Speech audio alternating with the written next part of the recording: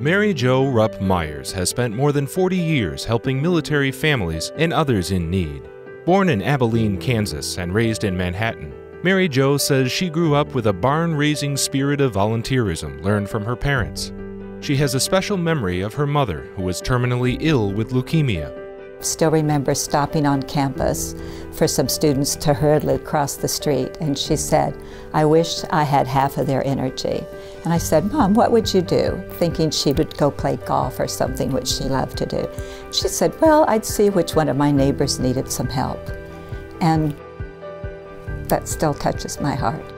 Mary Jo met Richard Myers at a fraternity football game.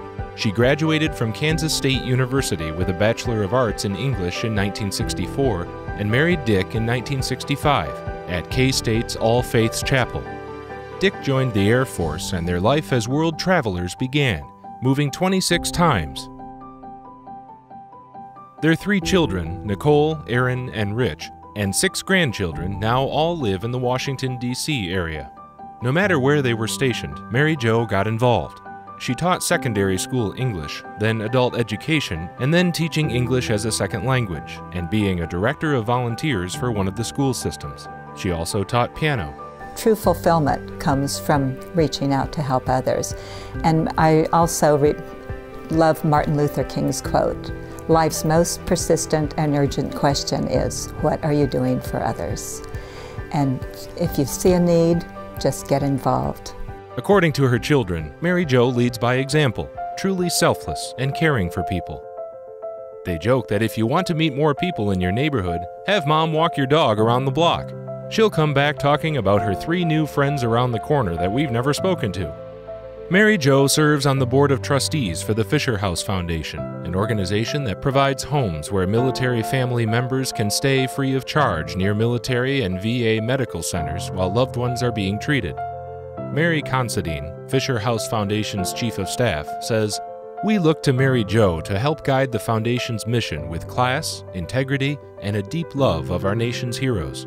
She was also instrumental in establishing the Hero Miles program operated by Fisher House Foundation that has used donated frequent flyer miles to purchase more than 70,000 tickets for families of hospitalized military members to visit loved ones who are ill or injured. Mary Jo's daughter, Erin, says that her mom taught her that we can each make our corner of the world better through the gift of time and to always look for opportunities to fill a need or make it better for someone. One small incident can be the inspiration for a lifetime. You start something and it can grow into something you never anticipated. Mary Jo has served on many councils, including the Women's Initiative Policy Advisory Council, the President's Council on Service and Civic Participation, and the National Military Family Association Advisory Council. Her commitment to the military is evident and was formally recognized by the U.S. Navy when she was selected to be the sponsor of the USS Somerset. The ship was commissioned to honor the lives lost on Flight 93 during the 9/11 terrorist attack. One of her gifts that sails around the world is a quilt that has a square to commemorate each of those lost lives. Mary Jo is the founding member of Thanks USA's Advisory Council, which provides educational scholarships to children and spouses for those in the military. She's also on the advisory board of Medicend International, an organization that offers education, medical equipment, and supplies to charitable hospitals and clinics around the world. Mary Jo remains humble about her many achievements. However, she is most proud of a humanitarian organization she helped to co-found called the Ashiana Foundation, which helps street kids in Afghanistan. Ashiana has trained, nourished, and mentored more than 80,000 children and young adults.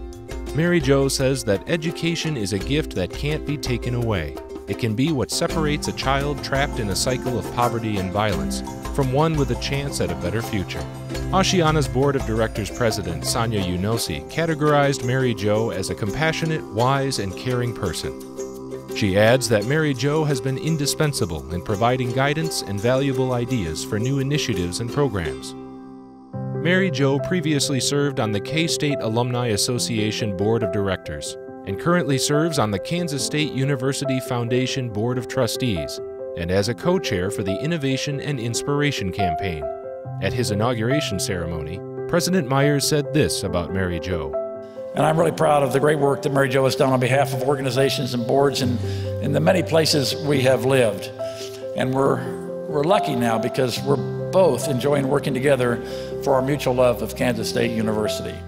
After visiting Afghanistan, Mary Jo said, I met a little boy when we took some school supplies, and he came over to thank me, and he looked up with those big poignant eyes and said, "Please don't forget us." And I'm not forgetting them. Mary Jo does not forget what she learned from her parents and is still caring for others. The K-State Alumni Association is pleased to recognize Mary Jo Myers, honoring her commitment to volunteerism in the service of others.